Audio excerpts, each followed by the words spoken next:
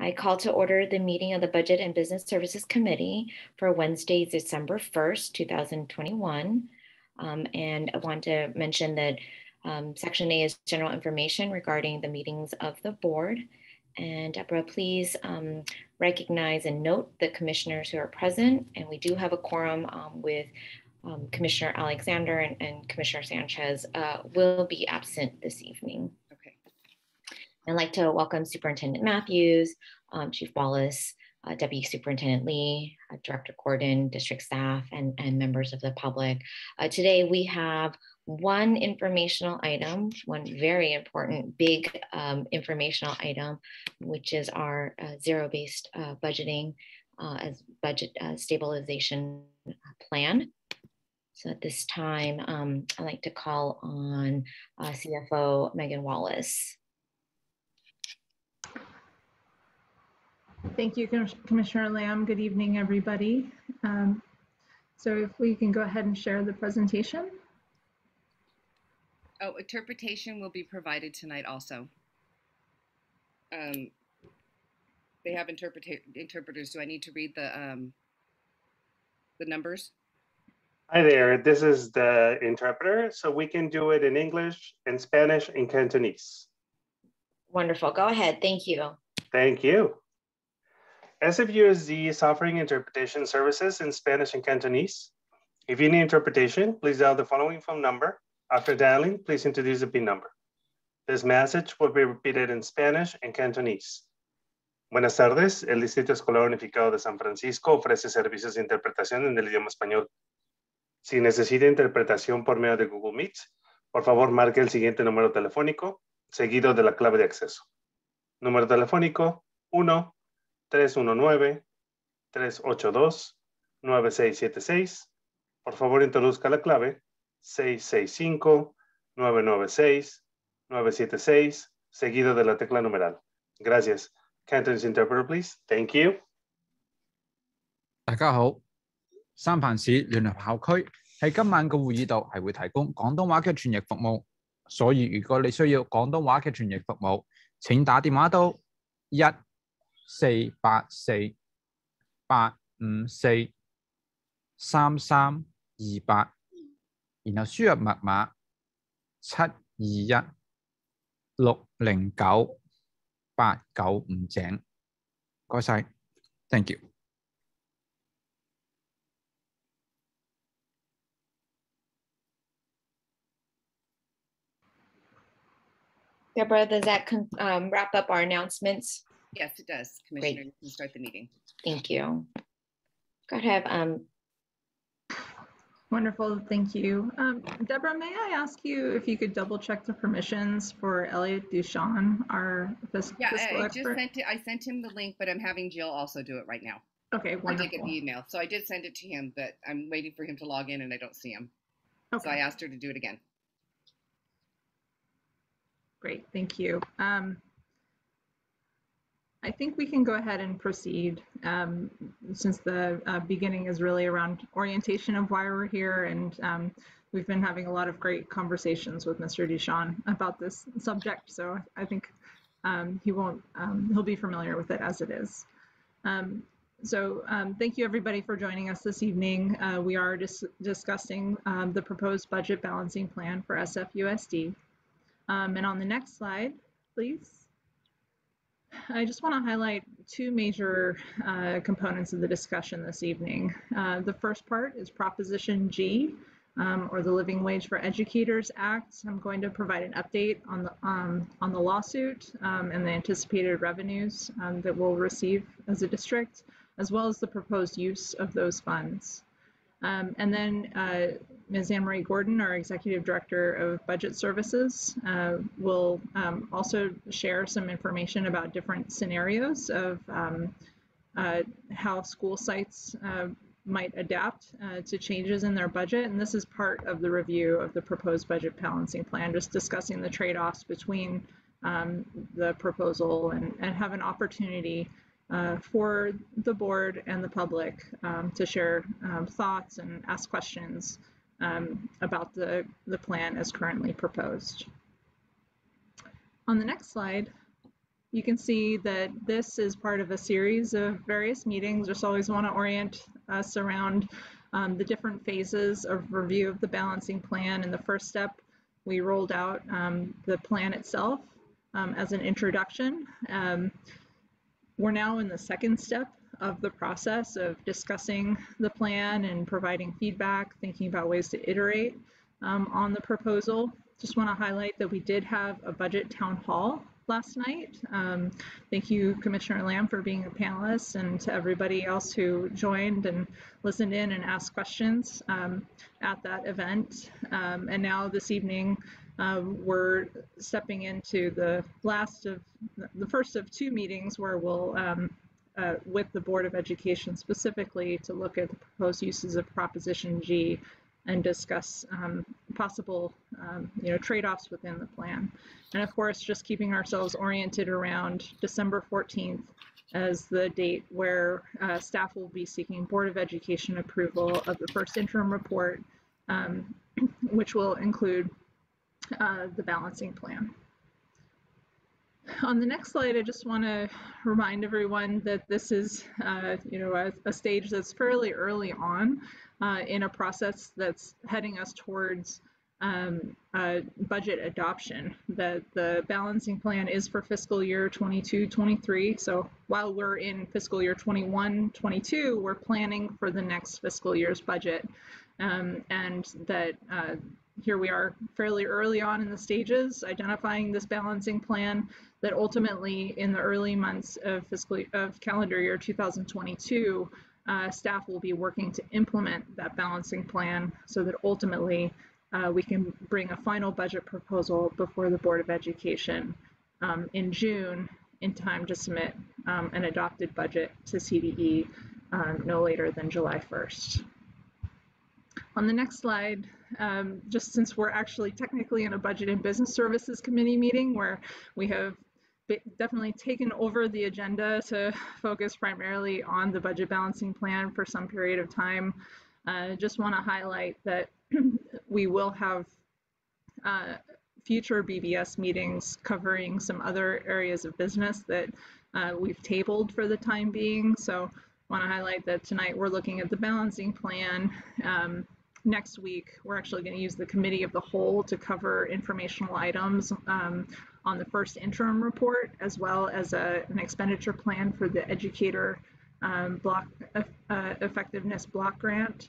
And then in January, we'll actually have a series of discussions around PEEF and the equity and arts resolution. So in the next slide, just want to go ahead and transition to this first point of discussion around Proposition G. On the next slide, I just want to give a little bit of background around Proposition G for anyone who's not familiar with it. As a reminder, in 2018, 61% of San Francisco voters authorized Proposition G, or the Living Wage for Educators Act, which is an annual parcel tax that property owners pay.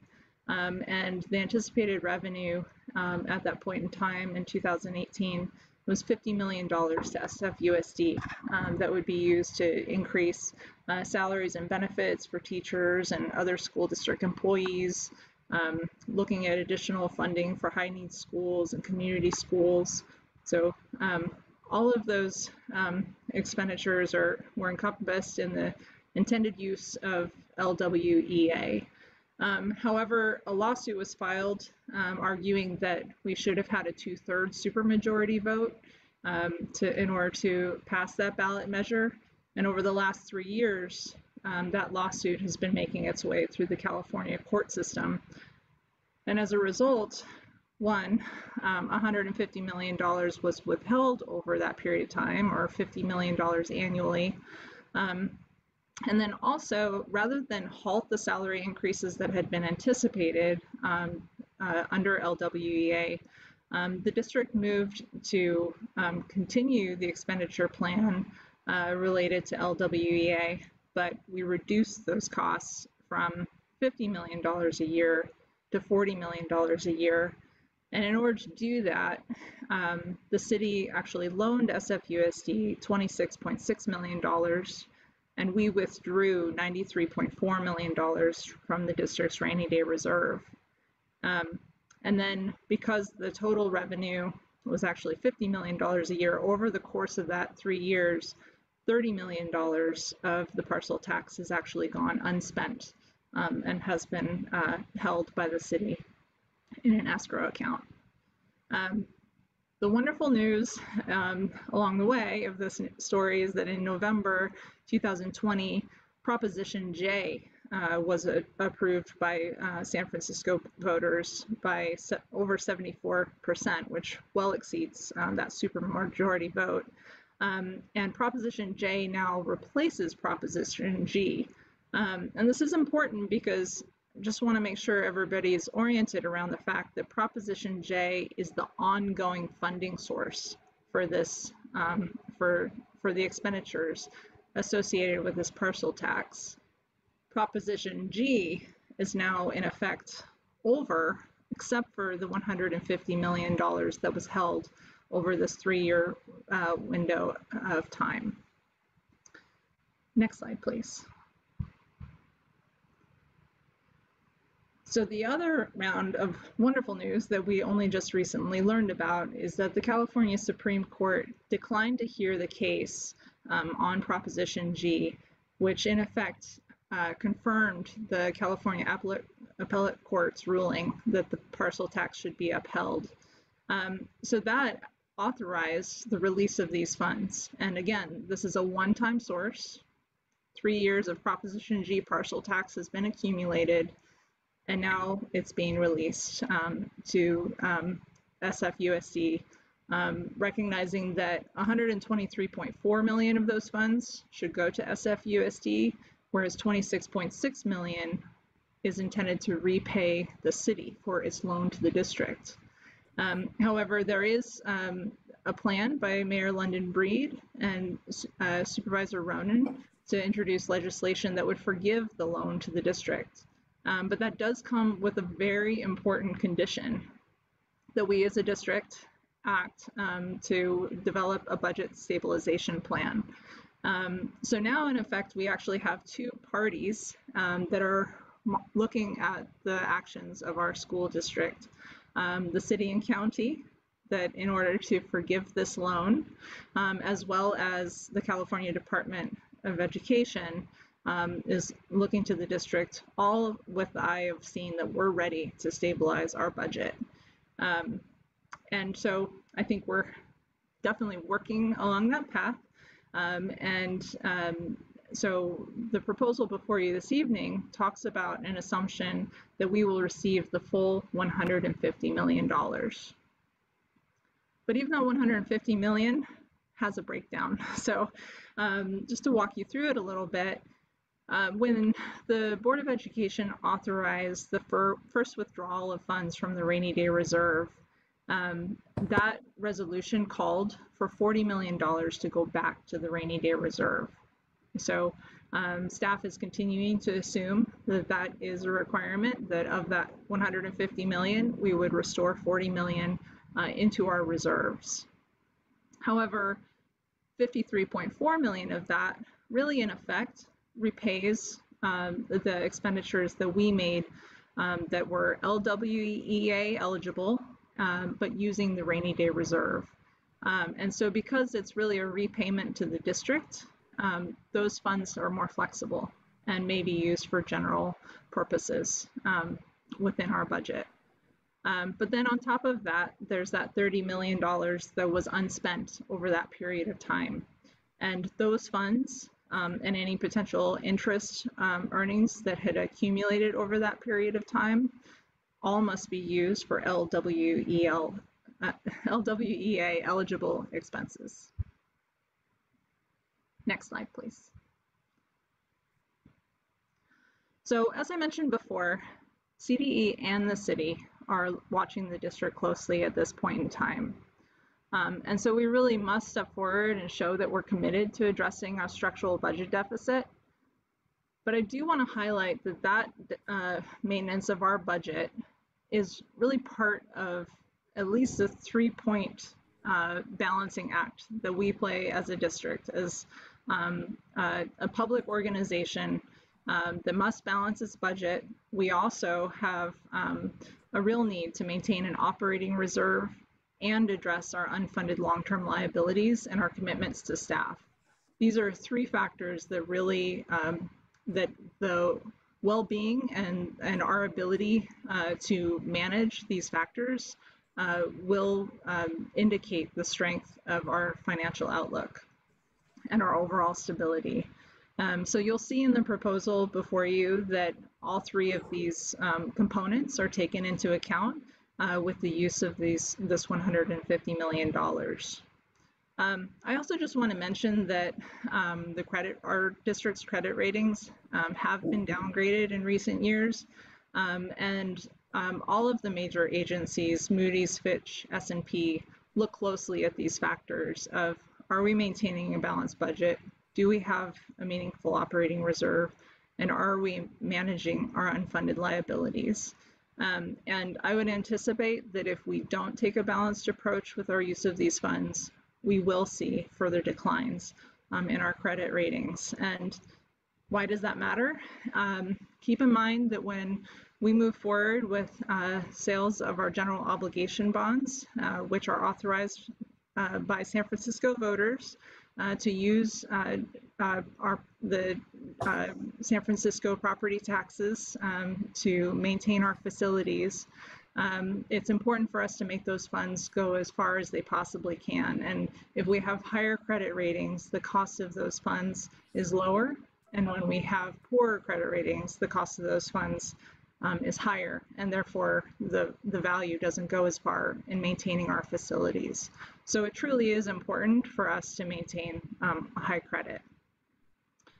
And so again, just overall, keeping in mind CDE, the city, as well as credit rating agencies, these are all things that should be taken into account.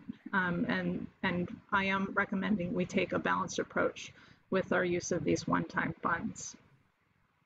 Next slide, please. So in order to consider ways of how to use these funds and taking into account that balanced approach versus what would it look like if we weren't so balanced, staff examined a variety of scenarios just to see how things look. And I want to highlight first option A, which is the scenario that commits more funds to short-term budget balancing. So in this table, if you look at option A, you can see that there's $40 million for the rainy day reserve, $20 million to pre-fund OPEB, which represents our retiree health benefits, and then $90 million for staffing or budget stabilization. So option A really commits heavily to that component of that short-term need of balancing our budget. But the real problem with that is you can see that our OPEB liabilities remain very high. We're currently looking at a $1 billion OPEB liability. This $20 million investment scenario does bring that down, but you can see that over the next 10-year window, that liability continues to grow, and I would anticipate it could grow to as much as $1.5 billion. And when credit rating agencies, for example, look at this plan, they'll see that we're doing 2 things wrong. The one thing we're doing right is investing in our rainy day. The things that we're not doing correctly is we're not stabilizing our unfunded long-term liabilities with OPEB, and we're using a one-time source to stabilize our budget, which means that we're not addressing our need to right-size how we're spending compared to the revenue that we're generating. And I know that CDE, as well as the city, would look at this scenario and question it. And then we would run the risk of, 1, possibly having our balancing plan not be approved, and 2, having the city decide that they should not forgive our loan. In contrast, option D, again, looks at the rainy day reserve as $40 million, but invests more in OPEB pre-funding and less in budget stabilization. So I think while it does significantly improve that long-term liability outlook, you can see that there's less going into budget stabilization, and that calls into question, is it possible for us to actually use more at this point in time to address our immediate needs? So that's where we get to options B or C. In options B or C, OPEB pre-funding is locked in at $60 million. This is a minimum amount necessary to be able to change our trajectory on our OPEB liabilities. Our actuary has said that if we invest that amount, they will recalculate our liabilities at a much lower rate, because in effect, by putting those funds away, they will generate their own interest earnings that help pay down and cover those liabilities of OPEB over time. For budget and staffing stabilization, that's actually where things are different between options B and C. Option B looks at the balanced needs of balancing our budget with the call of district employees for additional compensation.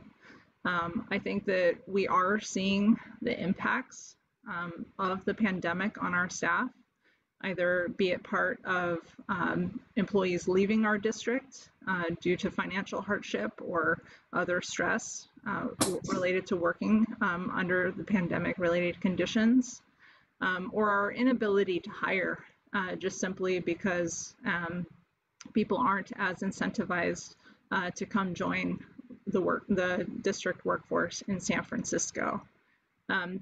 That need, we would propose considering $25 million to put forward to negotiate with our labor partners and consider a plan for spreading that one-time source of funds for one-time uses. And that may mean that these funds are spent over time, but we would need to negotiate the terms of the use of those funds. And that would leave $25 million for budget stabilization. I would propose using $10 million in the first year and $15 million in the second year, because as everyone's aware, the deficit deepens in the second year. Due to anticipated declines in enrollment, which flattens our revenue growth, as well as increased costs over time. So that's option B. Option C, in contrast, uses that $50 million solely for budget stabilization, where we could look to restore our investments that had been proposed for reduction. So in either scenario, we would want to look to areas where we would want to prioritize restoring funding, such as weighted student formula, to increase funding for our school sites. So I hope this helps give sort of a picture of the different trade-offs between the various scenarios. I would recommend that while options B and C do provide the best balance between these three areas of setting aside funds for our reserves, pre-funding OPEB to address our unfunded liabilities, and then setting aside $50 million for stabilization purposes, there is a very clear argument for option B to be able to address the needs of our employees who have been calling for additional supports and payment as a result of the hardships of working through the pandemic. Next slide, please. So here I just want to briefly review the balancing plan. Overall, just as a reminder, the proposal is to reduce expenditures by $90 million. So you can see the total expenditures line in light green shows a reduction of $90 million. And then an increase in funding sources of $35 million. And that's a combination of shifting costs onto new grants, so new funding sources, and also utilizing fund balance that we've worked to set aside to help us stabilize our budget. On the next slide, I just want to demonstrate what it would look like if we were to look at option B, where we restore $10 million to our expenditures. And that in that scenario, I would recommend restoring to our weighted student formula. So you can see that rather than reducing site-based budgets by 50 million, we would restore 10 million and end up reducing the budgets by 40 million.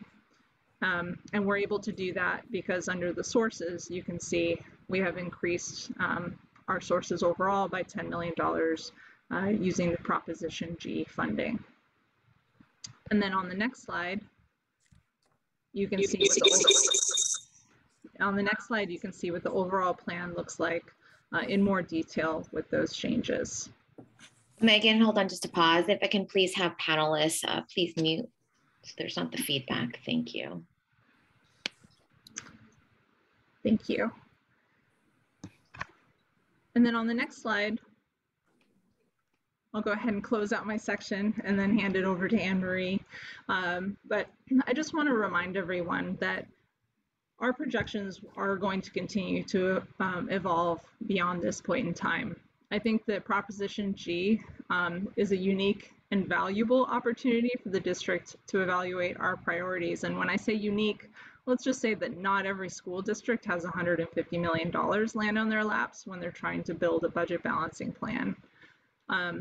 But when we're evaluating our priorities, we just have to keep in mind it's not just what are our priorities within the budget that we're trying to balance, but also within those other line items related to our, restoring our reserves and addressing our liabilities. Those represent our larger financial structural package as a district. And so Proposition G does provide a unique opportunity for us to evaluate these priorities. And then also, you know, the financial projections are going to continue to change, particularly with the release of the governor's January budget. We are seeing that state revenues are exceeding the enacted budget in the current year. So we're anticipating that new revenues will be identified and can very likely improve our outlook. But on top of that, we as a district are advocating for changes in the local control funding formula, which our projections for revenue have declined because our enrollment has declined.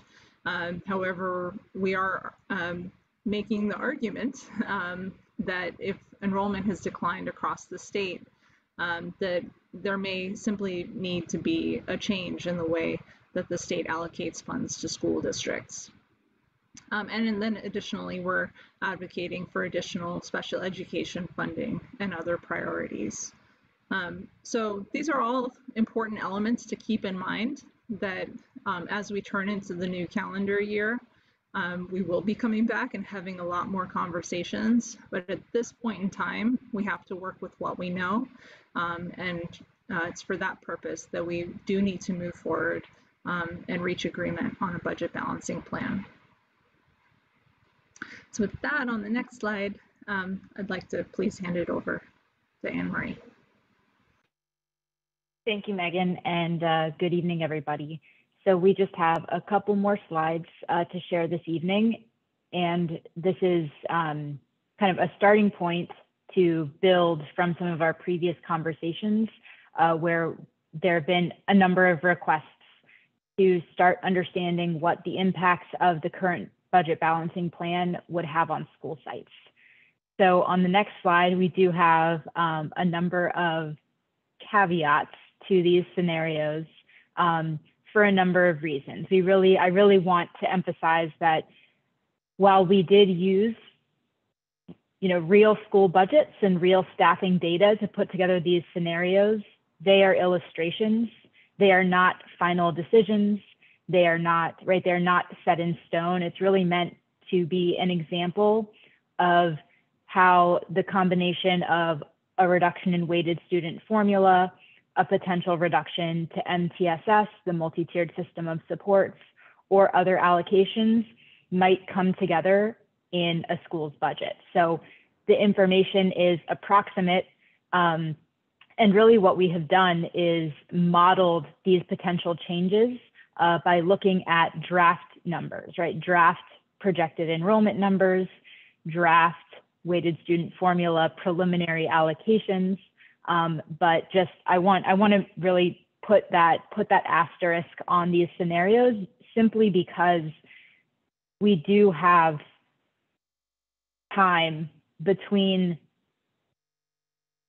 the board's vote on the budget balancing plan and finalizing allocations to share in the first few weeks of February. And so they are reflective of the proposed plan, but they have also been generalized. And so I just really want to make sure that nobody feels as if we're selecting certain schools or anything like that. It's all been generalized to give a sense of how changes might be made. And in particular, I will say that we've looked at a couple of examples where there are more significant or more noticeable drops in enrollment, just to help illustrate what, in some cases, a more significant reduction could potentially look like for a school. So keeping all that in mind, we can go to the next slide, which is an example of a small elementary school. And I do encourage everyone to take some time and look at the different slides. I'll briefly walk through them, but I also, I think it's helpful to kind of go through the pieces, at a pace that works for you and kind of working through all of the information. But looking at this slide, up at the top, we have 5 years of enrollment trends that we used for weighted student formula. So these are, and it includes our initial projection for 22-23. The table below that is looking at, again, at an elementary level, a sample of how classrooms might be organized. And so here you can see, based on the projected enrollment by grade and the number of classrooms, then, what the class sizes would be and what that would mean in terms of a change from the current state. In this case, it could mean a reduction of classrooms where there have traditionally, or for the past few years, been very small kindergarten and first grade classrooms. Then on the right, we bring in not just weighted student formula and classrooms, but a look at the other support staff at a school site. And this is an example where what we've done is really put all the pieces together and just go through an exercise to model how a school might balance their budget, considering all of their allocations in one, kind of putting it all together. It doesn't mean that this is a decision that would be made. It was just going through, looking at what are the pieces of our weighted student formula baseline, how much money is there to maintain current staffing, and where might a school need to look at how they focus their supports, and how they may need to scale back staffing. And so this is a case where the proposed weighted student formula baseline does include the funding for a full-time administrative partner.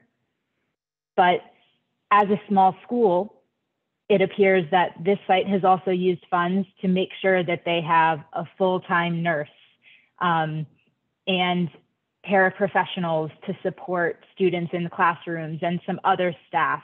And so this was a case where, although an administrative partner is in the baseline, perhaps the other kind of wraparound comprehensive coaching and social emotional supports may be the highest value to this site. Again, just an example, but looking at how a budget might be balanced. And I think also one piece to note here is, if you go through those changes, a reduction of 2 FTE teachers, an administrative partner, and a second literacy coach. This is looking at how a school might balance with a reduction of $300,000 to $400,000. It's a significant reduction. And so I think I do want to name that this level of a staffing reduction is a large dollar amount to balance to. But I also think what you see here is, while that reduction is true, there's also the school is able to maintain a reasonable set of supports for its students. Next slide, please.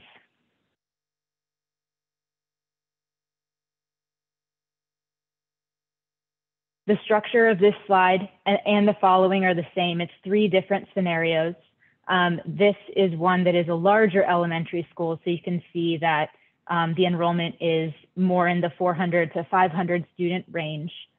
And there's a similar situation here because of a large drop in enrollment over the past 5 years, where classrooms could be reduced with class sizes being maintained at reasonable levels. This is a site that does not have the same level of multi-tiered system of support staffing. And so you can see that there are those supplemental supports in place, but not to the same degree. However, again, this is one illustration of how reductions could be made and the supports that would still be in place at this school site. Next slide. Our final example here is a larger middle school. And really, the idea here was to start to build a format and build a structure to share this information. When it comes time to really finalize school allocations, we will still go through our school planning and budget development processes in February and March. And so what that means is that, again, this illustrates considerations that will need to be made. And I think we will be thinking more about how to provide guidance and recommendations, in particular, I think around the weighted student formula baseline, and how to use that as a starting point for budget considerations and staffing considerations. But what you can see here is that there isn't only one way, I think, to balance these budgets across the different support staff. We tried to take, a couple of different approaches for how that might happen, but it isn't, right? It is not a one size fits all, and this will not be the exact same case for every site. So I think I'm more than happy to answer questions, and I think, we'll want to continue to understand where we should provide more specificity or develop more scenarios. We are looking really closely at starting to do this school by school deep dive to make sure that when it comes time for allocations, we understand what kinds of decisions schools may need to make as they look to balance their budget and as budgets are aligned to enrollment. So I think with that, I'll go ahead and hand it back to Megan for the final slide. Thanks, Anne Marie.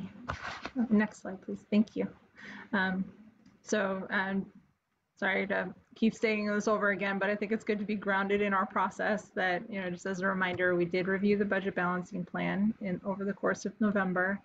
And this is the first of 2 opportunities to discuss and iterate on this proposal, although the next meeting is just next week. So we're moving fast here, everybody. But I think this evening, when it comes to the discussion, just some ideas of, things that I'd love to hear from the board and from the public on is around the balance that's struck in the proposals around staffing and budget stabilization. Thinking about if we were to restore funds in terms of our budget balancing plan, does it make sense to restore $10 million to the weighted student formula? Is that the right approach? And then just keeping in mind that the appendix includes all of the other slides from prior presentations. So if anyone wants to dive in and take a look or a closer look at any aspect of the plan, I would welcome and encourage us to do that. So thank you. We're happy to answer questions. Thank you. Thank you so much to Megan and Anne-Marie for your work. Before I open up to public comment, I wanted to ask commissioners and student delegate for any clarifying questions. And I believe Commissioner Bogus had your hand up earlier. Go ahead. Yes, I had two clarifying questions. On the proposed kind of budgets that showed the sites that were kind of scenarios, the like in the I guess it was a large middle school, the reduction to a literacy coach. And now, would that be a decision that was actually made at a school site, or is that a decision that was made at central office? To my knowledge, it'd be a school site making that decision for themselves. Is that correct? In this case, yes. I think there is a little, it will depend a little bit on the MTSS allocations. There would be cases where a school, right, has a reduction in their MTSS allocation, and that could mean reducing a lit coach. But in this particular scenario, this is looking, I believe that this is based off of a tier 1 larger middle school, which means that they do not have that lit coach allocation through MTSS, so site funds. Okay, I appreciate that. That it does concern me whenever we ask school staff to get rid of like vital staff that serve certain populations, and look forward to having more questions about that. My next question was about slide 10, where we showed the different options, A, B, C, and D. And I was just wondering if there was any more clarity that was available on the $25 million split in option B. And kind of what it would look like to spend that money, and kind of like the expectation of kind of how far that money would reach in helping to address labor issues and other kind of things that we would be stabilizing with. I just kind of want to get a clear picture of kind of how that money could be used if we're going to redirect it. Deputy Superintendent Lee, I see your hand up. Did you want to respond? Thanks, Commissioner Lamb. Yes, I just wanted to sort of on a process note mention that although we're sharing some information at a high level tonight about possible choices in terms of setting a certain range of funds aside, we would want to be cognizant of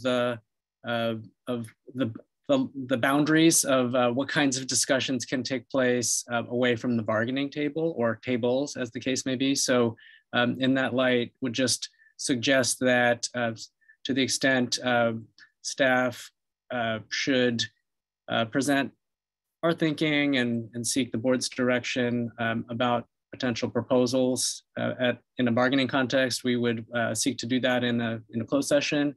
And have the proper discussions with our labor partners in a bargaining context. And I see Dr. Matthews has come on screen. If I messed anything up there. No, you didn't. I was just going to say at a very high level, this is about doing everything we can to stabilize our labor partners. And so definitely those kinds of discussions of what it would be used for would definitely be at the bargaining table. But we would, as we always do, seek board's direction in closed session. Commissioner Bogus, did you have any follow-up for a clarifying question? I think just, I guess, does staff feel that the 25 million that is attributed there is like significant? Is that too much? Like to say even in this context? I guess I'm just trying to get an understanding. Okay. Thank you. Commissioner Alexander? Thank you, Commissioner Lamb. So maybe just clarifying questions, following up on that last line of conversation. I had thought that all of Prop G was supposed to be negotiated with UESF. Is that not the case? I guess, you know what I mean, that this whole conversation would take place at the bargaining table. I can try to address that, Commissioner Lamb and Commissioner Alexander. The MOUs that we have with our respective labor partners do apply differently to Prop G versus Prop J. And our MOU with UESF in particular for Prop G and for Prop J outline that 75% of the revenues in any given fiscal year would be subject to an MOU between the district and UESF. That said, in the Prop J MOU, which was ratified this past August, that part of the provisions in that MOU were that the Prop J MOU basically takes the place of the Prop G MOU. So we are now square in terms of all of the formal boundaries of negotiations related to Prop G as well as Prop J. So this would be an additional layer of negotiations on top of that context. Okay, so it's not, so you're saying it's not subject, or I guess I'm... By mutual agreement, nothing prevents both parties from entering into additional negotiations, but we are not currently bound by any outstanding provisions of previously negotiated MOUs. Okay, that's helpful. Thanks, Deputy Superintendent. My second question was around the proposed payment to the rainy day fund and how that relates to our operating reserve. Is the rainy day fund considered part of that operating reserve, or is that separate? It has historically been separate, and when we're reporting to the California Department of Education, because the city's funds aren't held by the district, they haven't historically been calculated. However, I think one other point of discussion for the board to consider is if we would want to hold those funds in the district's reserve, really with the same constraints I would recommend as when they're with the cities in the city's account. Because one, we want a lot of controls. We want the board to have to act that there's a real demonstrated need to draw down those funds. But really just from an administrative standpoint, it's very helpful to have the cash in our accounts to help cover the various dips that we have throughout the year.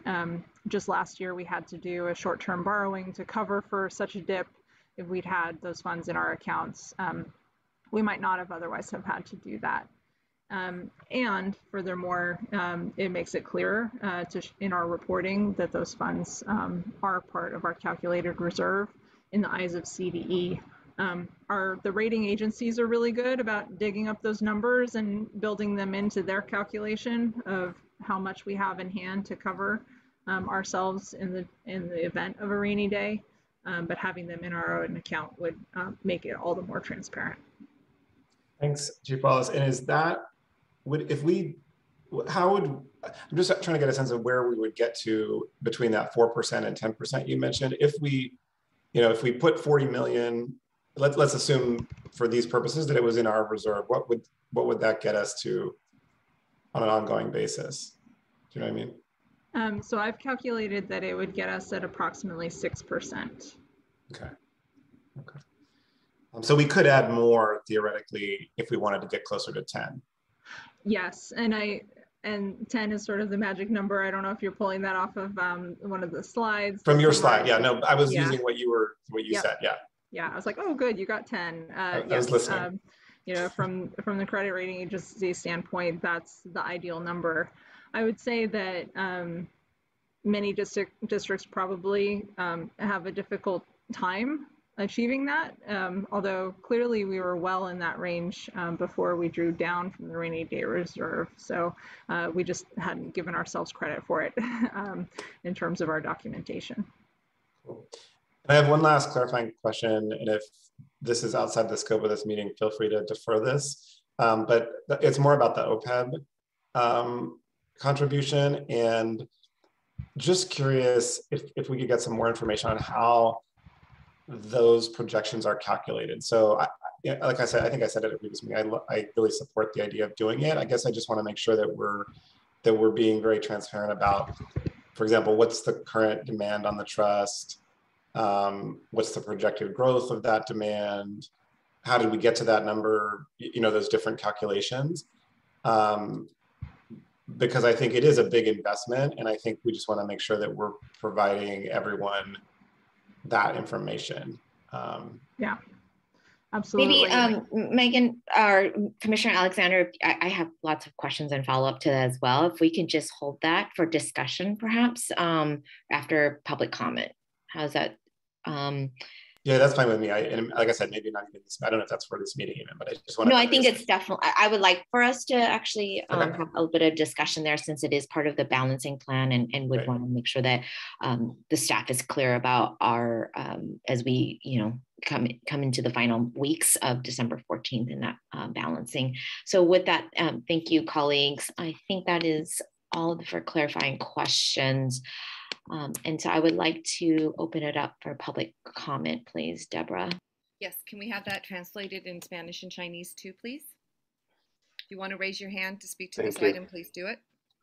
Por favor, levante su mano si desea añadir un comentario público. Gracias. 如果你想對呢個計劃發表意見嘅話，請而家喺 Zoom 嗰端撳舉手個掣，咁咧就可以發表意見嘅。唔該晒。How many minutes, Commissioner? We have 4. Let's do 2 minutes, up to 2 minutes, please. Okay. Alan? Alan? Alan Lee?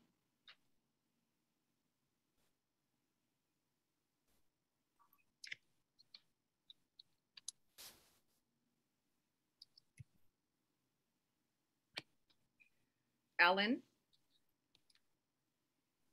Maybe we can come back to them. Rory? Hi. So I wanted to, I heard a lot about balancing the budget, but there's also concerns that Mike Klein mentioned at the LCAP meeting about reporting and compliance around reporting LCAP processes, and making sure that the budget is transparent and that we have just one budget and not multiple, and nobody quite understands where the money is going. So I'd like just a request that going forward that you talk about some of those, how you're going to resolve some of those state of California legal and compliance issues around public having full access and clear information about what's going on with the budget, and having just one budget going forward. Thank you.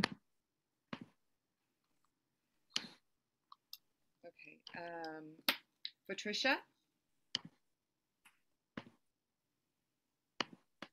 Patricia? Sorry about that.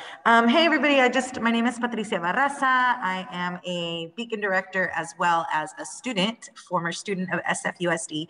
I went through peer resources programs all through middle and high school, and also as an intern, which definitely affected the choice that I made as a career moving forward. So I would just love to put it in your ear again that although I'm sure you hear back and forth many programs that are advocating for themselves to stay in the budget, peer resource is one that I definitely want to keep considering and keep talking about. I have not heard whether we are still in the budget or not in the budget, but I do want to make sure that I do highlight the fact that it is a needed program, and that we are here to talk and we are here to figure it out, and our students are benefiting greatly from leadership programs in our district on a daily basis. Thank you.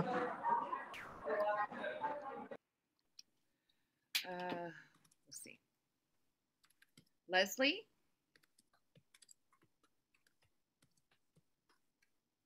Good evening. Can you hear me? Yes. Awesome. Thank you so much. Good evening, everybody. My name is Leslie Hu. I'm the Secretary of UESF. I wanted to speak on and remind us all the intention of what Prop G is, right? It's to recruit and retain educators by inching, I say the word inching, towards a living wage. It's called the Living Wage for Educators Act. And using Prop G in this way is not what the voters of San Francisco intended. It doesn't address the other real problem in addition to the deficit. The deficit, we all know it's a really big issue. We have to be focused on that.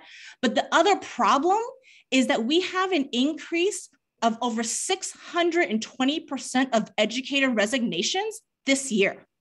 It's only December 1st, 620. That's the percentage increase over previous years. And so using Prop G money in this way to address a structural deficit requires structural solutions, as Ms. Wallace said. And using these funds earmarked for something totally different is replicating the mistakes that have gotten us here to begin with, and is fiscally irresponsible. And I really want to kind of make sure that we have that intention in our minds as we're talking about these monies. Thank you. Jasmine? Hello, I am a senior at John O'Connell High School, and I just kind of want to build on what Patricia said, and kind of how essential that is. Considering I come from like an underfunded high school, I do really think that we need to keep funding our programs, particularly the ECT program, which is a construction trade, and it's really essential to our high school because we don't really have anything else to offer, and taking away those opportunities will really deteriorate on students' educations, considering that we don't have a variety of classes to offer.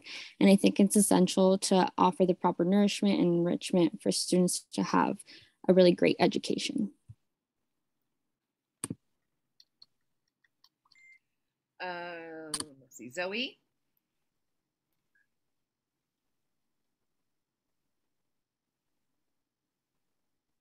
Zoe?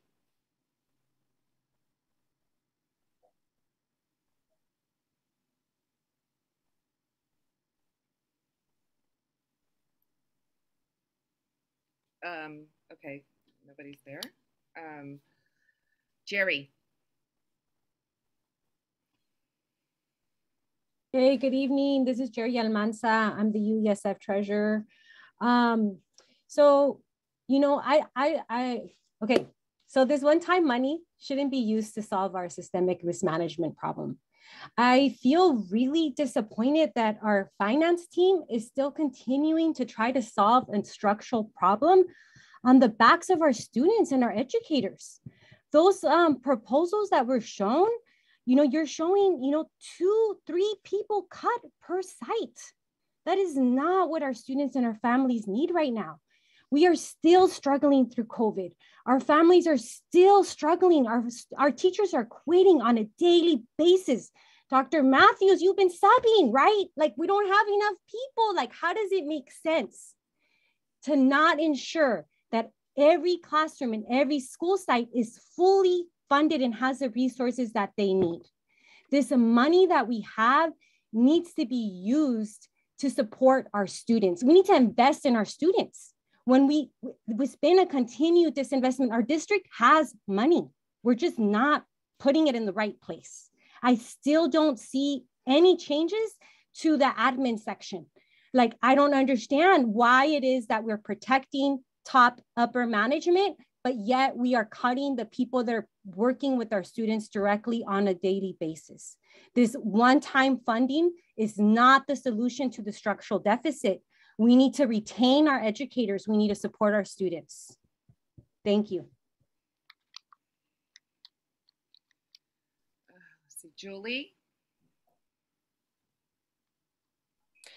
Hi, I appreciate the breakdown that shows the impact on school sites. That's really helpful as our school site council starts trying to understand how this will impact us. But what I see is really concerning. I have a hard time seeing the equity in this plan. We know the demographics of a small elementary school with 200 or fewer students, and we know the demographics of an elementary school that's larger with 530 students. So if my math is correct, we're saying that the small elementary school with 17 staff would lose 5 staff, which is about 1/3 of the adults on their site. That's a dramatic impact on a school. On the other hand, if you look at the larger elementary school with about 27 staff losing about 3, that's about a 10% impact. And even at those school sites, that's going to hurt. Is that at either of these sites, is that the new dynamic teacher who's working to integrate ethnic studies into the school? Is that the new dynamic teacher who's supporting the ELAC? Because that's what the new teachers are doing at our school site. On the flip side, I agree that Prop G is a unique opportunity. It's dedicated sustainable funds, and Prop G does include a promise to Black students for $2.7 million a year of community school dollars. Doing the math on that, that's $8.1 million for schools serving Black students, and the equity that's built into that agreement prioritizes schools that serve Blacks or have a majority of Black students, with dedicating about 6 million to 10 schools, or about 600,000 per school site. If you can imagine the impact that completing that promise would have for schools. For schools that are considered equity gap schools, that's still $2.1 million divided by 10 schools. That's $210,000 for each school site. I would ask that you complete the promises of Prop G, come up with a more equitable solution for balancing the budget. Thank you. Zoe? Hi, are you able to hear me this time? Yes, we can hear you now. Amazing. Sorry, not sure what happened the first time. Yeah, I am a TSA with the Career Technical Education Department, and I have a couple of students here who are hoping to speak about their experiences being in CTE pathways. So I'm going to give it to Horace to go ahead and share his experience. Hello, my name is Horace. I'm in 12th grade at Washington, and I'm in the automotive engineering program. It's a great experience and opportunity for you to get like hands-on learning with cars, and it's the only high school in the city that offers this. And it's like a lot of us want to go into the automotive career when we leave high school, so it's a great opportunity to get exposed to stuff that not a lot of high schoolers can experience. Good evening. My name is Ibrahim. I'm an 11th grader at George Wash High School. I like how this school had that program for auto shop. I got a letter from Lowell High School, and I had to transfer to this school for this program especially. And I think it's one of the reasons I go to school every day. Without it, I don't think like it's not the same experience I would have every day. Like even though like we go here with friends, and it's like without it, I'll just like skip classes and just leave. Awesome. Thank you so much. I don't know.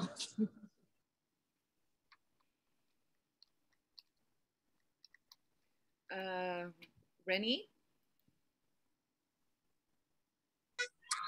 Hi, my name is Renee Ashba. I'm a counselor and Avid site coordinator at Hoover Middle School, and I just want to speak up about the Avid program.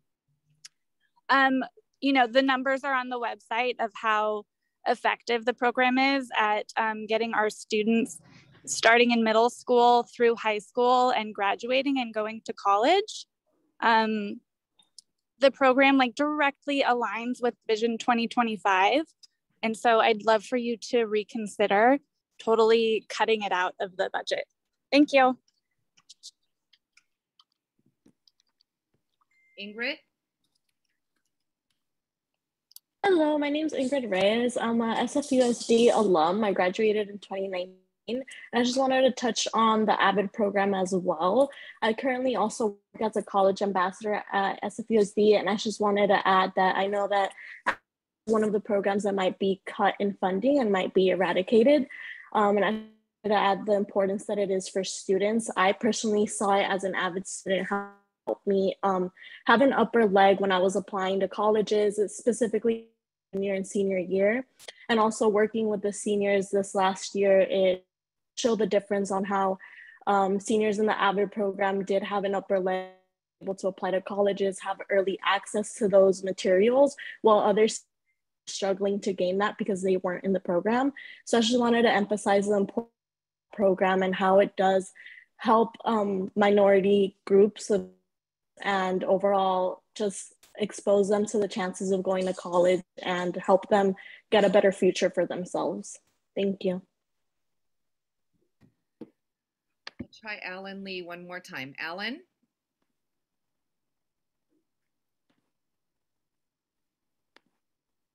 Oh, okay, we have another one. So Kevin? Good evening, board members. My name is Kevin. I'm a San Francisco State student and a former ELD student at Lincoln.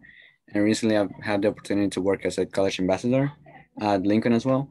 And I would like to share my experience working in the Avid environment and working closely with one of my students was a first generation Samoan student, and who in the first meeting I saw, she had like a lot of motivation to go to college, but a lot of questions and doubts regarding what will happen after high school. Fortunately, as the first few weeks passed, I was able to work closely with her and the Avid teacher as well, and she understood the steps she needed to take to have a safe future. But most importantly, she understood why she needed to take why she wanted to take those steps. And just the week after the college application opened, she already had done all of her applications. And she was not only leading herself to a brighter future, but also inviting her peers to follow the same path as she would invite them to come inside the Avid class.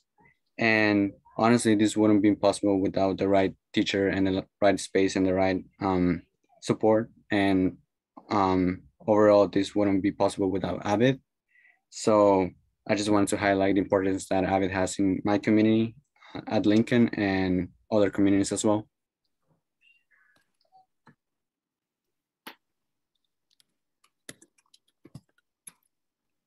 That's all there is, Commissioner. Thank you so much.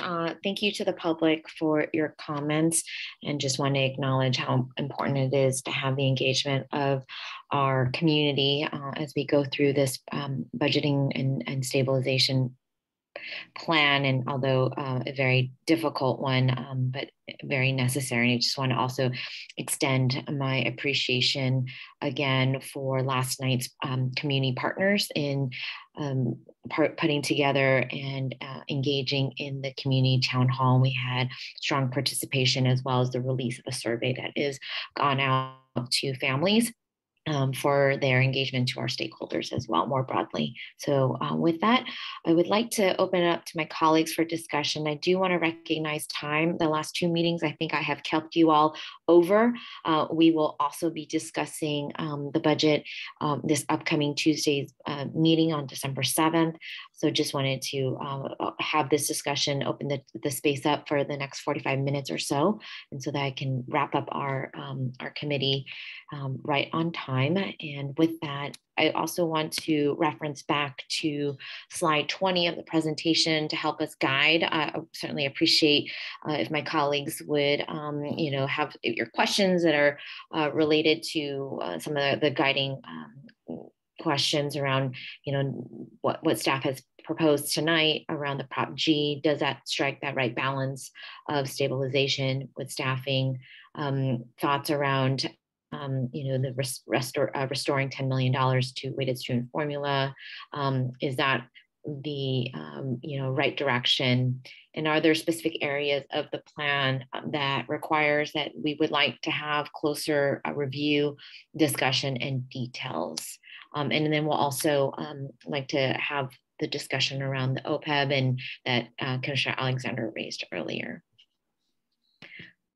So with that, Commissioner Bogus, I see your hand up. Thank you. I guess for me, I would just say, I think the option that I am like naturally more inclined to is like option D, and putting the most money towards kind of paying down the amount that's owed. And I think I'm really interested in the flexibility that we gain as a district from option B or option C.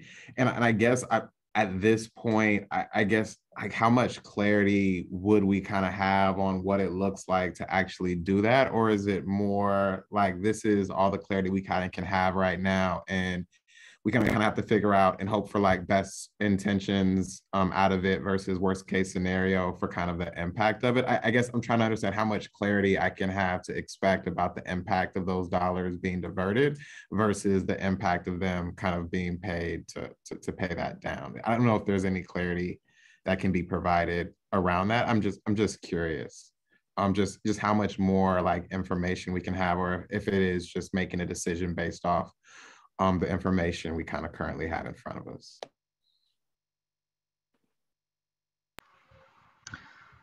Commissioner, just to clarify, are you wondering about the impacts of the funds to like how about the details of the OPEB investment, or how those funds would be used and the benefit for budget or staffing stabilization?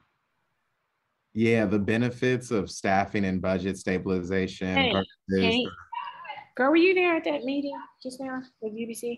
versus the OPEB pre-funding, and just kind of, yeah, I guess just a little bit more about the thoughts and the rationale and kind of the overall benefit that, you know, families and sites would expect to kind of see from that decision versus like option D. Does that make sense? Comparing option B to D and the impact, both kind of in the next few years and kind of long term.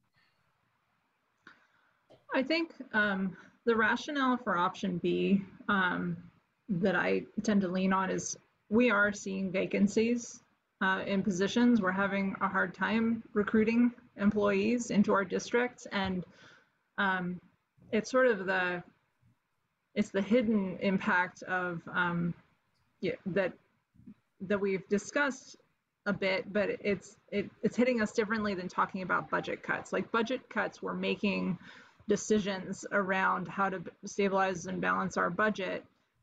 We're sort of making those hard choices through those discussions, but the vacancies are currently happening and I think have a true impact at our school sites. You know, we think about the drain on, you know, just even starting with the staff who are trying to support our students, and like, you know, starting with our students and are they being supported. If there are vacancies where staff is having to be juggled around, we can't bring in substitutes, you've got to move one student, you know, students between classes to try to make sure that they have a teacher because we couldn't get a substitute on time.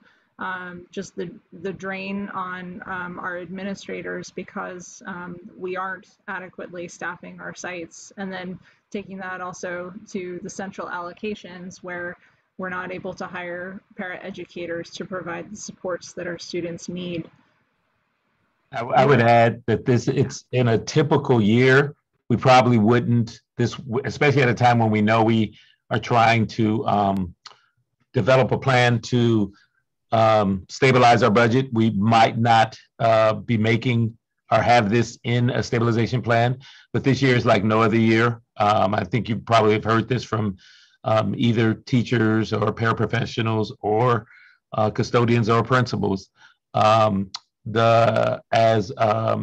Chief Wallace was just saying, a big part of the issue is that as people continue to, typically if people left during the year, we would be able to hire within a few days, if not a week at the longest. That's just not the case. We still have people during a week, 7 people will resign. We're not able to fill those holes. And the other impact that it's having is that as we have these vacancies, staff members are having to cover those vacancies. So usually they may have a prep, they don't have that prep, and it's causing wear and tear on staff, and to be honest with you, taking morale down. So we're just trying to look at some of the ways that we could possibly both do everything we can to keep people from leaving, as well as try to boost morale. And as said earlier, we'll have more conversations about this with you in closed, and of course with our labor partners. No, I appreciate that clarity and for that additional information. I feel like that was very helpful for me. I guess my last question on this subject, then maybe I will let other commissioners ask questions, maybe have opportunity to go again later if possible, is could we kind of talk about the ways that these funds will be used and kind of the long-term impact? Because I guess what I'm worried about is that if we put this money aside now, does that mean that we are essentially kicking the can down the road in some way, shape, or form? And it would have a greater negative impact kind of in the future on our ability to kind of staff or resource different programs and things of that nature, if that makes sense. If we go ahead and invest the funds in OPEB, will it create other challenges? No, if we spend the funds on support for staffing and budget stabilization now versus OPEB, I think I'm just kind of wondering, like, is there anything that money's going to that will eventually have to be reduced or cut out kind of based on our current budget projections, or is that things that are kind of outside of that process, if that makes sense? Well, I would say that for the staffing stabilization, it will be critical that those are one-time investments because this is a one-time source. So if down the road new funds come in and there's a choice on the part of the district to prioritize use of those funds in the staffing stabilization, that's a choice that could be made later, but just want to be clear that this is a one-time source for a one-time use is how we would need to negotiate it to make sure that we're not creating a larger deficit for ourselves down the road.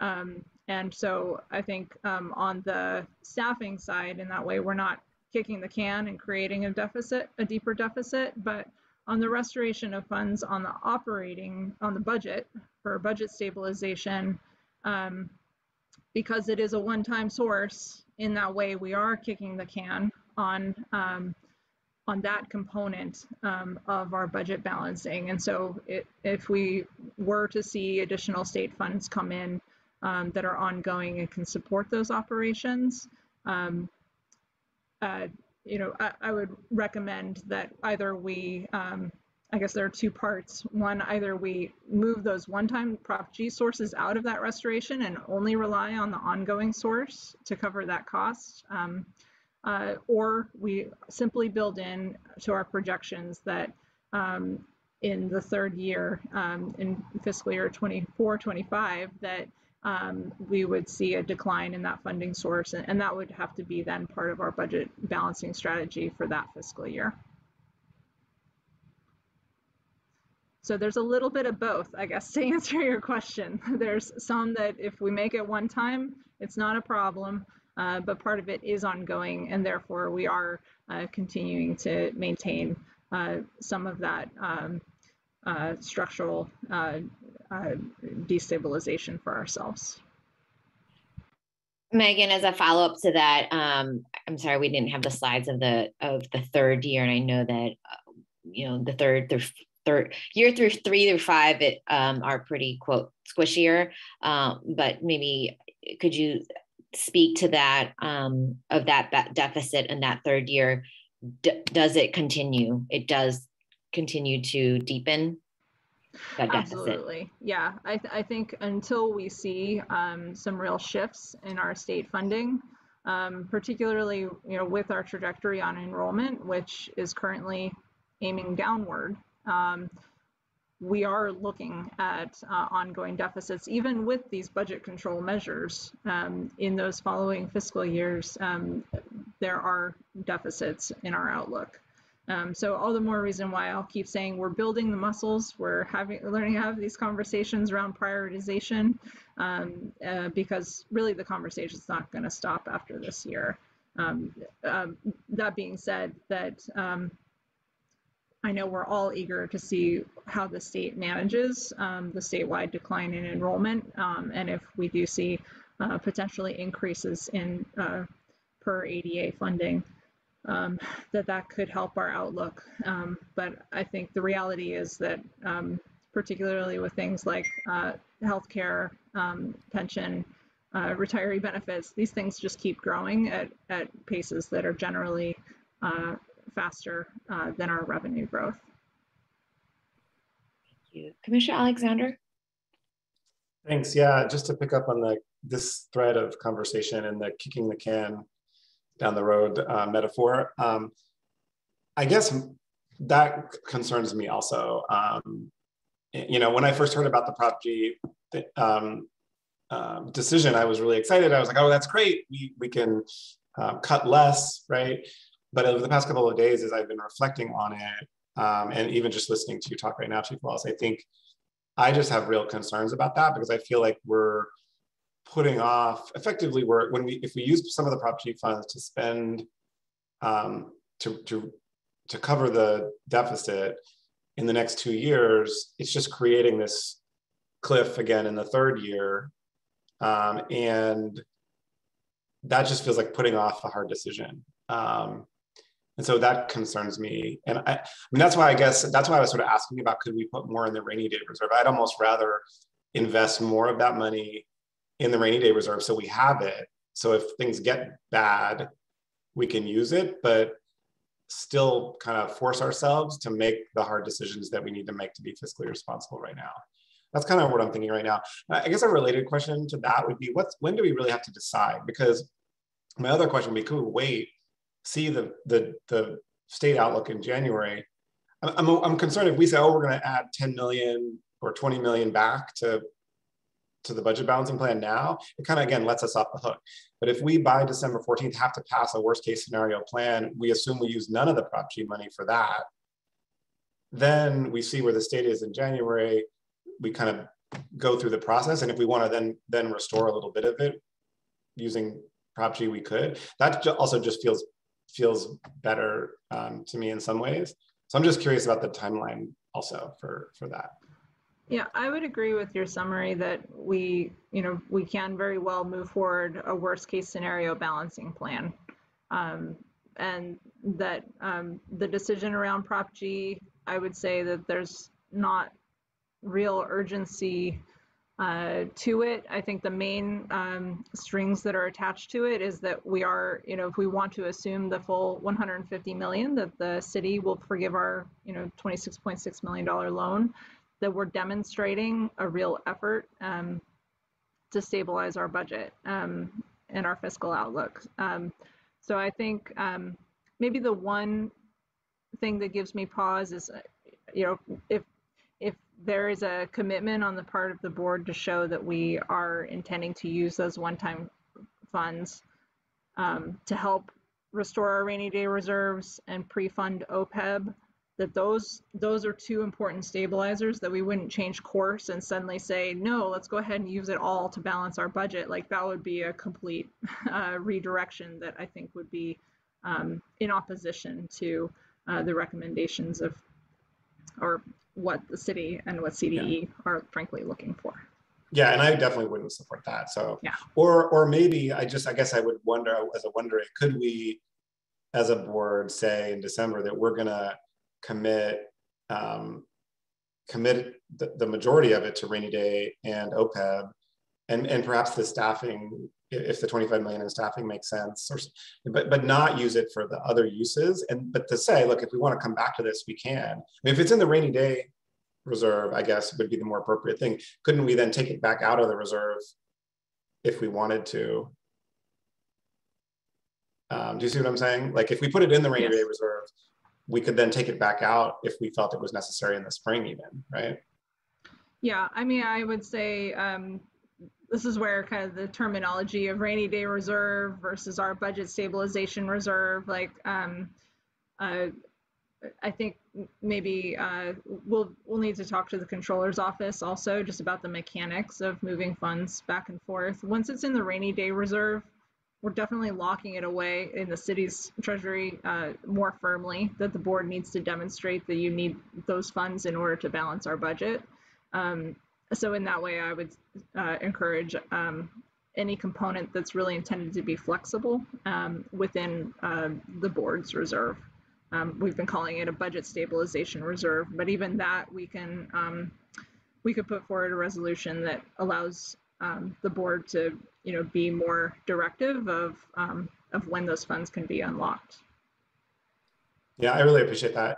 I guess, so for me as one board member, my leaning right now would be to not use the funds for the budget balancing, but rather to use them for the rainy day reserve and OPEB and perhaps the staffing if that is negotiated and feels right. Because I think it just concerns me to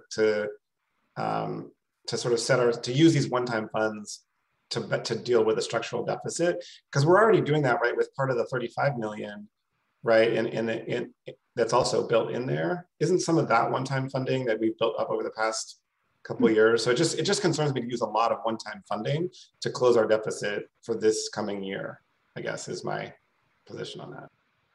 Yes, that's correct. There are already one-time funds assumed within the balancing plan, so this would definitely increase that amount. Thank you so much for your work on this. I really appreciate it. Thank you. Maybe I'll chime in, Commissioner Bogus. So just wanted to go back. Megan, you asked a while ago about thoughts around the rainy day and bringing it to SFUSD. I am a big proponent of that. I think making sure that we have access, to those funds in case, like you said, we have a big dip and we need that access. And also, I also want to make sure that that's clear to the California Department of Education that those dollars set aside traditionally at the city is specifically for the district. So I would be a proponent of that and continuing those conversations with the controller's office and what that process looks like. Going back to the budget stabilization, I appreciate Commissioner Alexander and Bogus's comments around, does this, allocating the 25 million options B mean that we're still going to be absorbing those costs in year 3? I think one thing that I would, and I appreciate that fiscal tenure of the approach. One thing that I think I would want some more details around is then, how would that impact students and their, educational experience in the classroom specifically? Because that's one thing about year 3. Certainly the multi-year projections is still really key, that we would, there be still a bit of a cliff. Then I would want it to be clear for what that would mean potentially staffing wise, personnel wise as well. So that, again, for that transparency that we've been hearing from our community, how's this going to impact my child's school, or how's it going to impact the programs that my students, and we heard from some students just tonight, right, about what that would mean. So I just think I would want to be very clear about that as well, both for board members such as myself, but also for the public as we sprint to the final December 14th. And certainly I hear that, that doesn't behoove us from, bringing that back after January and hearing what our, what the state's plans are.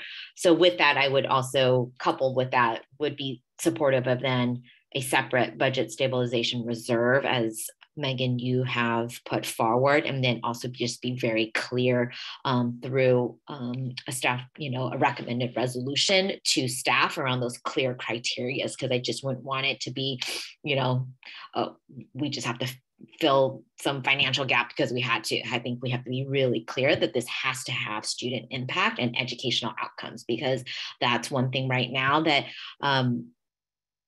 as we come, as we're steering through the pandemic, we're steering through really staffing challenges and overall workforce, crisis, frankly. Like, how is it that we're gonna, continue to make that progress and support for our students and their educational outcomes? So I hope that it gives you a sense of kind of where I'm at. And again, if you need clarity, I can be more. Yeah, I mean, correct. Maybe just to restate a little bit what I've heard is, I think we're looking at actually 3 reserves. That we have our 2% required economic reserve, as it's required by the state. On top of that, we're socking away $40 million in a rainy day reserve. That would, those funds would be more firmly locked, that the board would act in the event of an actual rainy day, much like the board would act to release the funds from the city's accounts. And then the final reserve is the budget stabilization, where we could dip into it in order to make sure that we're able to support those programs and supports that that are necessary to achieve the desired outcomes for our students. That's what I'm hearing, and maybe also pulling together a little bit. Is that consistent with your thinking, Commissioner Lim? Yes, and I would actually name, thank you for reminding me, because between the rainy day reserve, set aside of the minimum for our reserves, doesn't quite get us, it does not get, it's at 6%, I believe you said. I would want to increase that even closer to the 10%. So maybe we'll take in the middle. How can we increase it to 8%? Commissioner Lamb, I want to correct the record.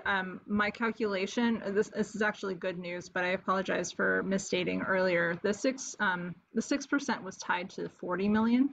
But if we're reducing our expenses and increasing our reserves, the combination of our existing economic uncertainty reserve and this 40 million is just over 9%.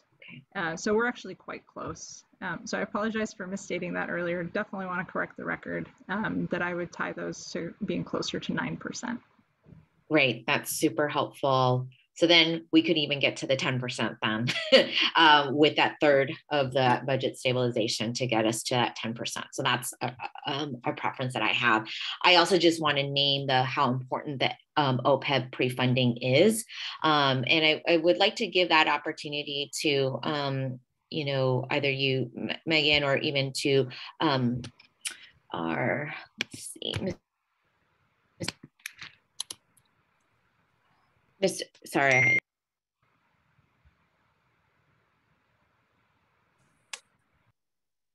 Did we lose? Commissioner, we appear to have lost our quorum, so we will need to wait and hope that Commissioner Lamb can reconnect. That's a good point. That's a good point. So, I mean, it makes it simpler if it's just you, Commissioner, but. That's right. I vote for everything. I'm glad that someone's paying attention to the fact that I would not have caught that, because Commissioner Bogus is here, but he's not technically a committee member. So.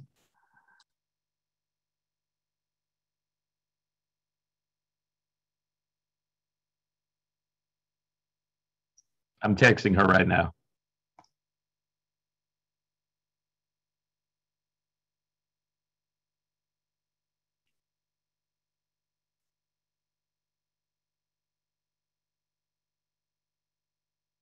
And we're back.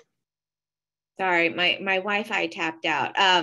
So if we could also have Mr. Duchamp explain a bit about the OPEB, the importance and what he sees across the state as well, and really, as we embark on this to address our long-term liabilities, I'd like to get Elliot's perspective. Thank you, Commissioner.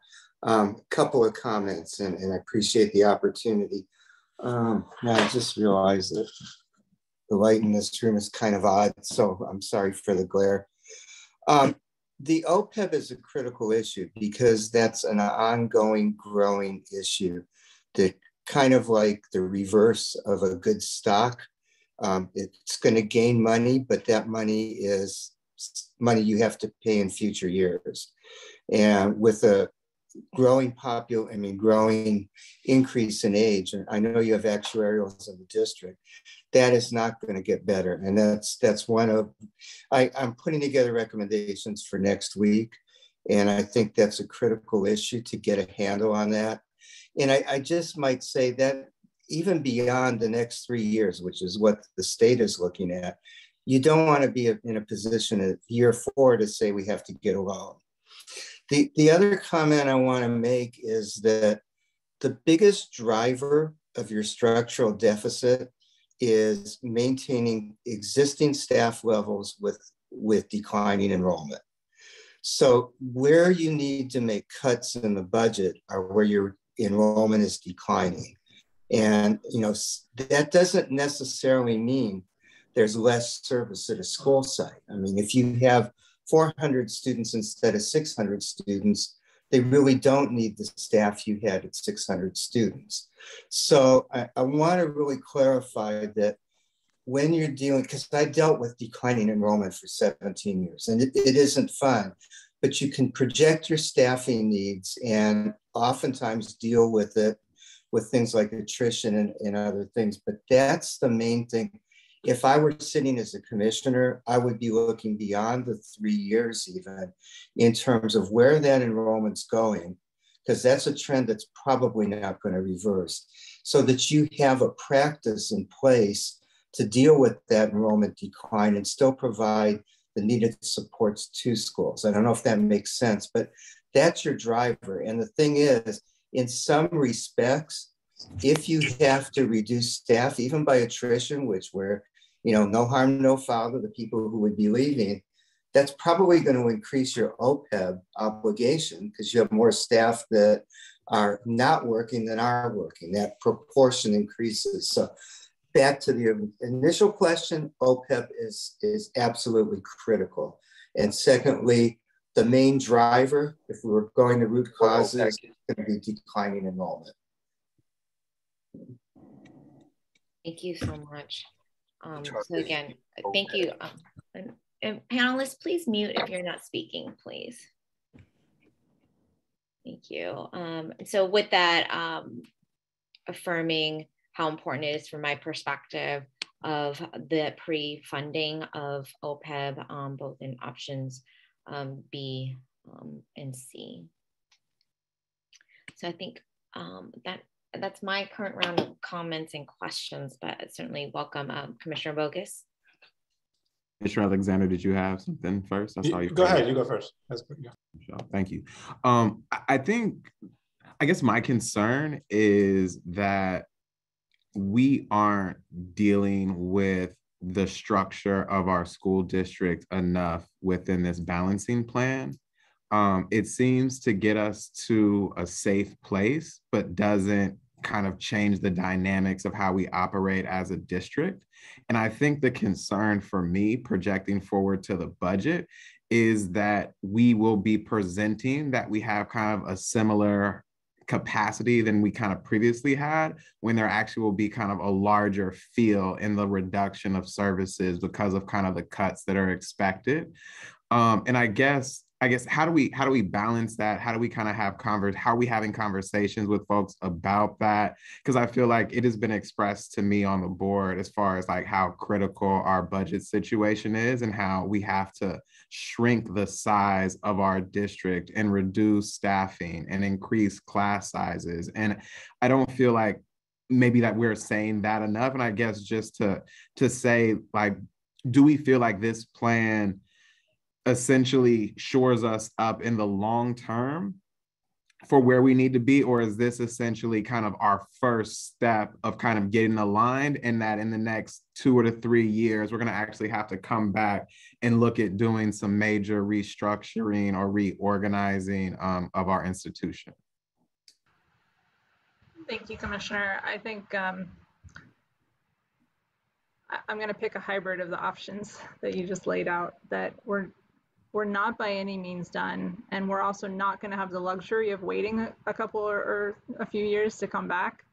I think that this does get us in a safe place for now, and really between now and budget development for fiscal year 23-24, we're going to need to continue the work. And I think part of what I hope I brought to the table of trying to engage my colleagues and the board and the public around zero-based budgeting is not that we're doing a perfect round of zero-based budgeting, it's just getting our minds around what is core and essential to our districts, and what are the things we do because of our priorities, and what are enhancements. And I think we've done a pretty good job given the conditions that we've been in the pandemic, and just all of the different exercises that staff has had to go through, to keep moving on and making sure that our students are being supported through all of this, to come up with an initial balancing plan.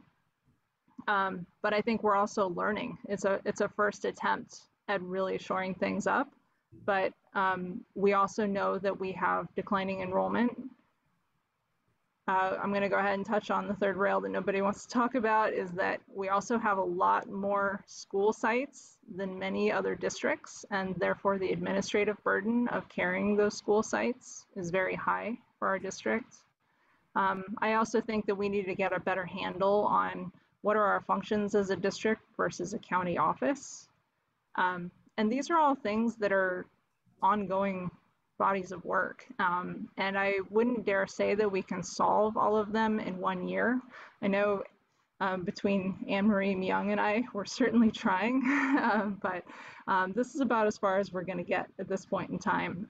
So I would say we've done just to recap, we've done a really good job, but I think that there are bodies of work that need to continue to help ride us along, so that when we get into budget development next year and we continue to see that deficit on the horizon, by then we'll have done more work to evaluate how to address these structural issues, particularly around enrollment and how we want to provide services to our students.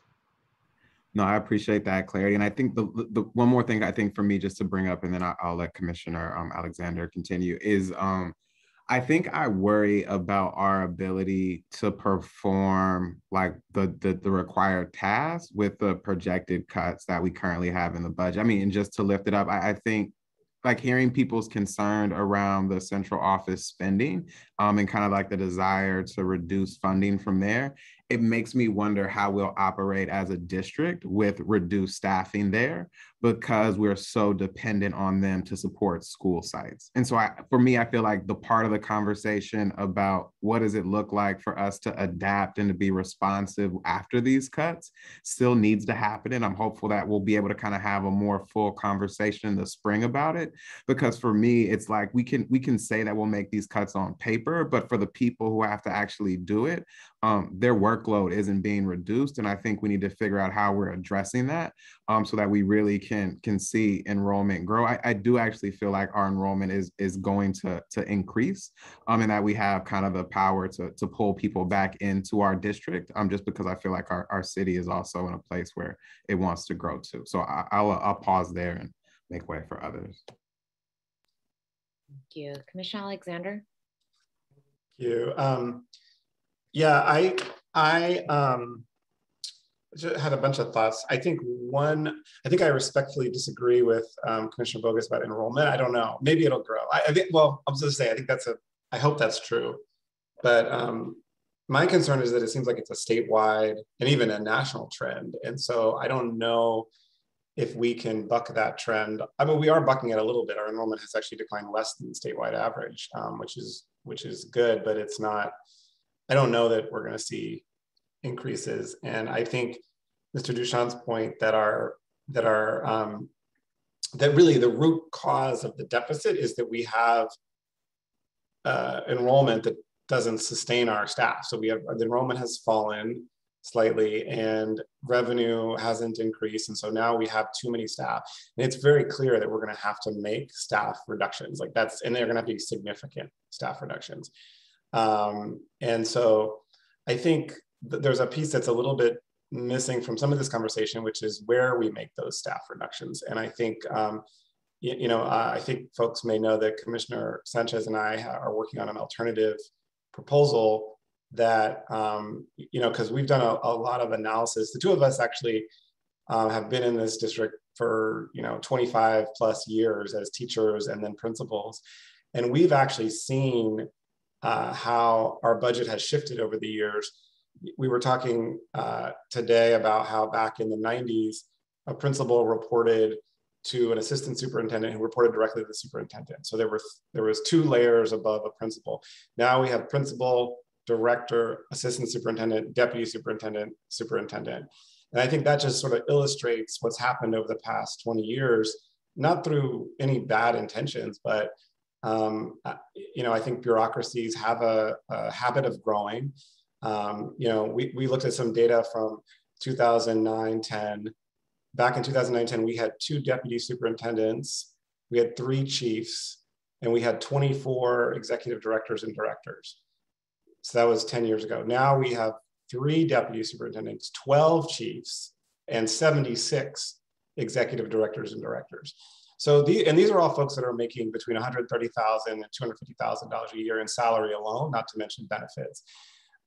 When we compare to comparable districts, we had some conversation about Long Beach, but actually when you look at any large district in California, we spend a lot more on administration, we spend more on indirect services, and we spend less on direct classroom instruction and other school-based services like social workers and folks that are actually at the school serving kids. And so I think we're going to have to make these cuts. They're going to be hard cuts. There's going to be reductions in service. But I think the question that faces the board is what's the fiscally responsible way to make those cuts? So, so Commissioner Sanchez and I are going to say more about that next week's committee of the whole and formally kind of introduce that proposal. But I'm a big proponent. All that being said, I'm a big proponent of making the cuts. Like I really think we need to do it, and not that I'm excited about it, but that's what I was saying earlier. Is I just don't think we can kid ourselves into thinking we can't have this conversation. I think that's going to be a hard conversation, and we can have a really good debate over where do we make those cuts, right? But I think we have to make them because we just don't have the enrollment to sustain the staffing that we have as a district. And so that I just wanted to say that kind of given the previous line of conversation. But the question I had really was around OPEB, and again, you know, Chief Wallace, if this is not the right forum, or if we want to do this as a follow-up, I just would love to get more detail on that, especially with our declining staff and you know, some of the questions I had asked earlier just around how do we calculate the demand. I really think we should make that investment. And I would argue if we don't put it in OPEB, like if the OPEB investment is smaller, then we should increase the rainy day investment, right? So I want to be clear on that. But I would just love to get some documentation on that of like, how do we calculate that 60 million number based on the need, so we could share that with the public at some point. Sure. Just for a little bit of context about how I got the numbers, I did work with our actuary who prepares a report that's required by CDE. And, you know, the actuarial report that we use maps out some of the details around the number of currently retired employees and certificated, classified, and other types of positions, and looks at the current number of those retirees, and then extrapolates out on the current number of employees at our district, and looking into the future, anticipating how many retirees we'll have over time. And so working with our actuary, I was able to create a model that then allows me to develop different scenarios to estimate what our liability will be based upon different levels of investment. And what we found was that 50 million is the sweet spot, 50 million plus $10 million committed to pre-funding on an ongoing basis. And so 60 million is really 50 million in the first year and 10 million in the second, so as not to mess up our deficit outlook in that second year. And so it was working with our actuary, having him review the model and validate it so that we would have a tool to help us have a working way of testing out the value of our different levels of investment. And I will say it's very complicated. I learned a lot working with our actuary. So I'd be happy to, find a forum to present that information, maybe even bring our actuary in, because my understanding of it is still fairly rudimentary compared to his understanding. So, but at least now you have a foundation that the number was not given to me. I do have a very good understanding of the calculations, and these numbers were reviewed and validated by our actuary. Yeah, no, I assumed that, and it makes perfect sense. And I guess I would I think that like a forum like that would be great, just because I've been getting questions about it, which I am much farther away from you and being able to answer. So I guess I wanted to be able to sort of just make that data available, like how do we come to that number? So yeah, if we could figure that out, either in a written document or in a forum, I think would be fantastic. Thank you.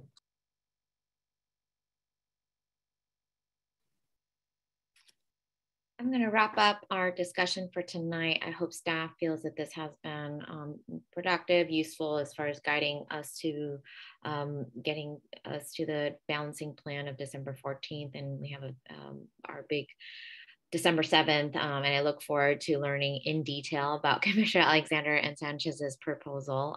I've been asked about it. I said, I don't have all the details to it because then it'd be violating Brown Act. So, and staying true to that.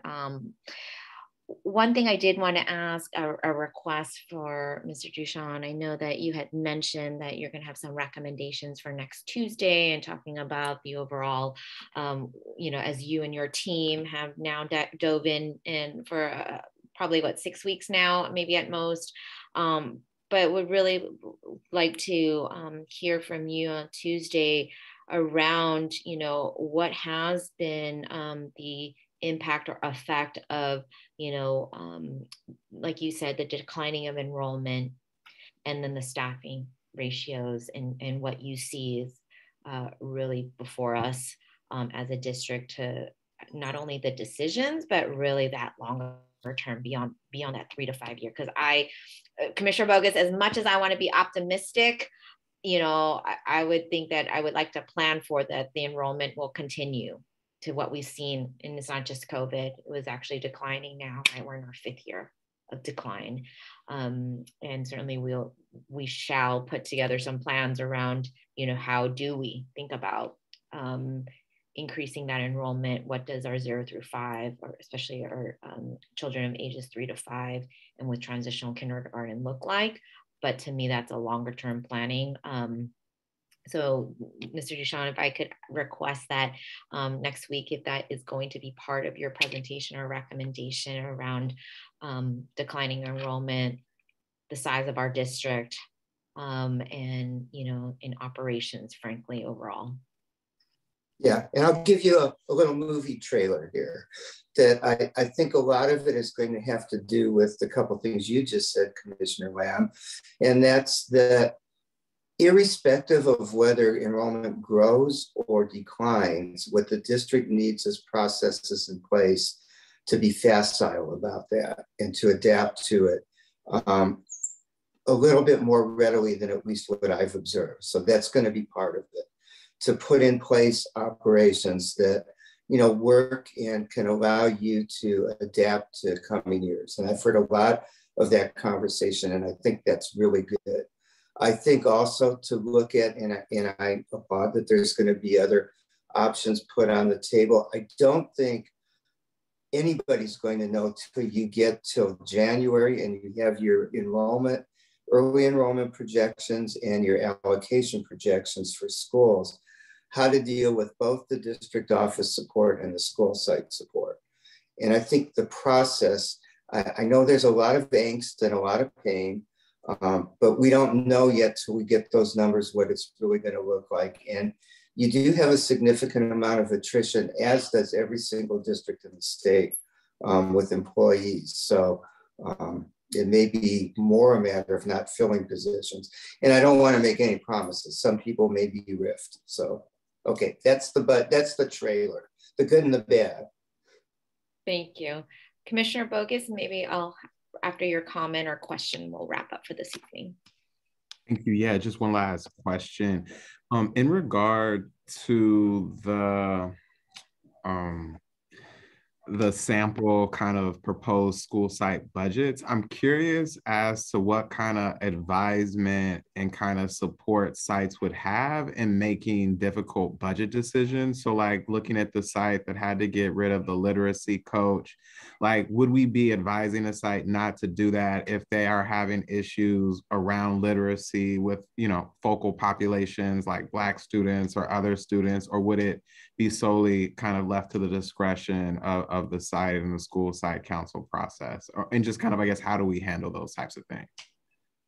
So I'm really not not meaning for this to be a debate with Commissioner Alexander, but they would actually be, those are the kinds of discussions that they would have with their directors and their assistant soups.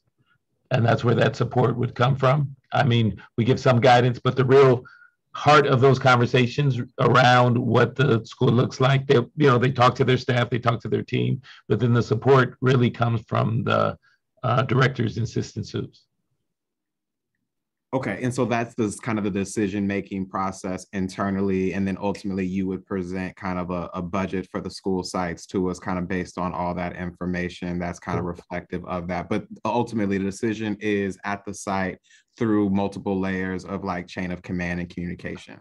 Correct, exactly. Okay, that's my last question. Thank you so much for that clarity. So at this time, I know that, out of tonight's meeting, we wanted to give the budget team some clear direction from this committee to scaffold and as we get ready for Tuesday night's community as a whole, as far as specifically to the Prop G scenarios of funds, because that will play into an important part of the balancing plan, the overall balancing plan. From our discussions tonight, I heard that there was between Commissioner Bogus and Alexander option D, or really doing the supporting the pre-funding of OPEB, the rainy day fund, as well as the potential of that third, ensuring that third reserve, the budget stabilization reserve. I expressed my support for option B, as well. I would certainly be supportive of D, but I think B also gives us a bit of an on-ramp for us to understand what, how those reductions at school sites will look like. What will that mean for student learning experiences? So I just wanted to reiterate some summary that I heard. Mr. Alexander. Sorry, just to clarify that. So I was actually not supporting any of the options. I was almost suggesting an option E, which would be, well, close to option D, but spending less on, I would say if the staffing piece, the 25 million for staffing, it makes sense with labor partners, then perhaps that, but then adding to the rainy day reserve. So putting 60 million in OPEB and more in the rainy day reserve, which was something that wasn't really on there. So I wonder if that might be able to be added, something along those lines. Megan, does that give you some direction there? Or were you hoping for a consensus recommendation from this committee? I don't know if we'll get there tonight, but. And it's really helpful just to hear these ideas. And I guess my general sense is we're headed in the right direction of having rainy day and reserve and OPEB. And so then it's a matter of, I think, how that final piece of funds, the 35 million, is distributed, either as a stable budget or staffing stabilization or redistributed to those other areas.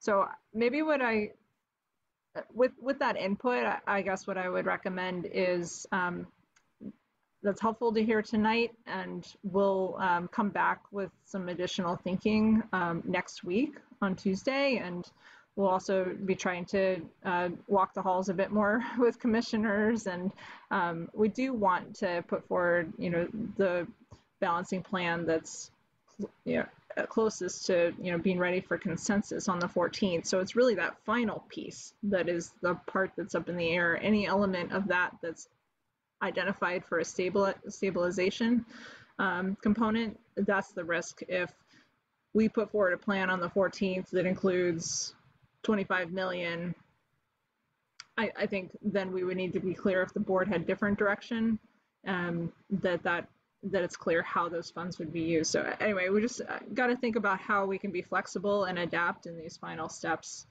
for approval. But I think this is a really helpful start. Commissioner Alexander, if you'd be willing to take a friendly amendment, and not official amendment, but you had mentioned rainy day. I think for me, it's really to make sure that rainy day is still classified as rainy day, which has, I think, a separate type of classification than, let's say, a reserve. Sorry, I meant more along the lines. Sorry, I didn't express myself. What you're saying is what I meant to say. Okay. I think Chief Wallace got it. Okay. And again, I wasn't trying to make a specific proposal. I was just saying in general that was where I was leaning. So thank you. And I see a nod from Commissioner Bogus. So hopefully, Megan, this gives you and the team some clear direction as we head into for the sprint to next Tuesday. So. Yes. I just want to thank you all to the budget team again, the tremendous work that you all are putting in day out. And I just wanted to express my deep appreciation for the work. Also to Mr. Duchamp, thank you so much to you and your team for really steering and guiding and being a true partner. I can't just express just that expertise and how I can, has really been shared with this board. And I hope you, and you've said it before, but really the seriousness that this board is really taking and ensuring that our district, our beloved district with our students is going to be fiscally solvent and healthy.